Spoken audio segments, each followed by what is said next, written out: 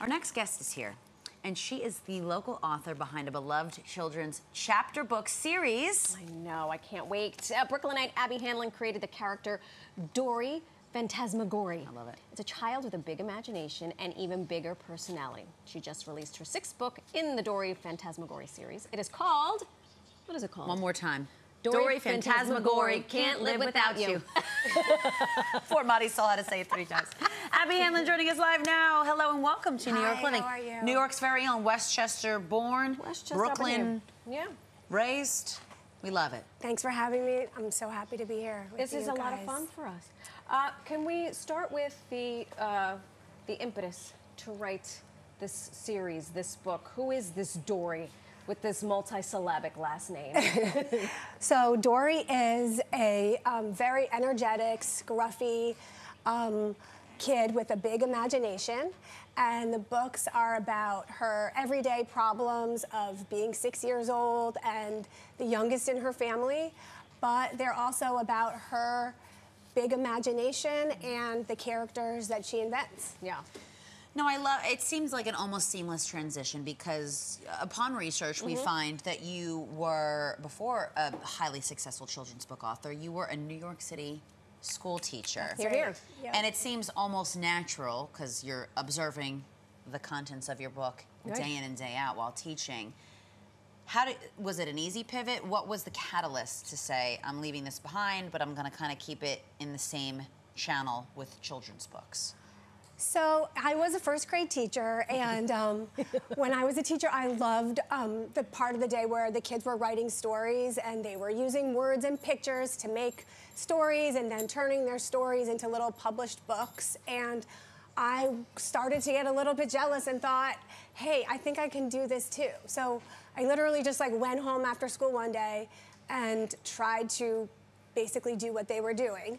But I didn't know how to draw. I love this. So that was a challenge. It was so funny because I read in an article that, first of all, you encountered a lot of no's That's right. because of the drawing, and you sent it to several publishers, and finally someone was like, go take some drawing classes, and then come back to me. But like, I appreciate it because it didn't deter you. You went and you took the drawing classes, and it kind of almost, to me, is like you're writing the children's books to make them say, to make the kids think, yeah, okay, you know, this is normal. You write it from a kid's brain, but then you're also teaching them a lesson, or teaching us a lesson within that lesson, and that's one of resilience and perseverance. That's so nice of you to say, and I think that it was this kind of blind determination where, you know, I didn't even know how to draw stick figures. Like, I was 28 years old. I hadn't drawn since I was probably like in 5th grade. Yeah. And so I bought a book that teaches kids how to draw stick figures. And bought my first sketchbook, and then I drew and drew. I'm still, you know, I still struggle as an artist. I mean, I'm sure every artist would say that, but I still feel like I don't know how to draw.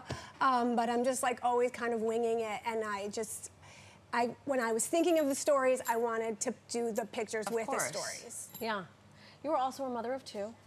That's right. So I have twins who are now 16, but when I started the series, they were 5. And I started the series because at the time I was kind of looking for the perfect book, which is we had tons of picture books, and we were kind of looking for that perfect chapter book that has tons of illustrations and characters their age, and that was funny and relatable. Yes. And I was like, why can't I find this book? So I, started writing the first book, and my kids actually kind of collaborated. That was your. I was going to say you could test it out on them. They were everything. They were everything. They were the guinea pigs. They were the source quality of control. content. They helped you with the ideas. They were inspiration. They were editors. They were writers. They did it all with me, and they still sort of do. It's a family affair. That's right. And to that extent, what do you hope that, because, you know, it's a book for children, but for their parents as well. So what do you hope that the family takes away from Dory Fantasmagory and the experience? Well, that's, it's nice because, like, I do have a lot of parents who love the books, too.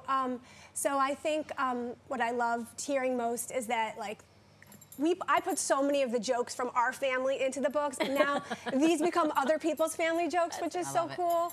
And I get a lot of letters from kids that say, you know, they read the book 20 times, and which I think is great, that it's a book that you want to revisit. And based on the letters that I get, I think I have just as many boy readers as girls. So I think that's awesome. Influencing a generation of readers, which is so important. We love everything about it. Abby, thank you so much. Thank you so much. It was great to be here. Great to have you. Dory Fantasmagory, Can't Live Without You, is out now, and you can find it wherever you get your books.